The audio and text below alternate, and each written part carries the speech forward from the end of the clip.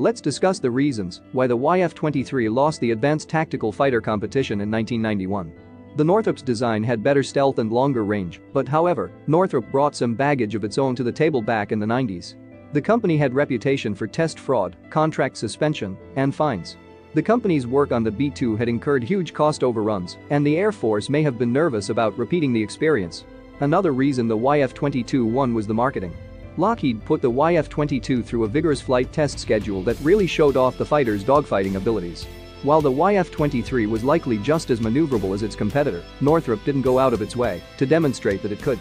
Even the YF-22 demonstrated missile launches, and the YF-23 did not, which may have factored into the Air Force decision.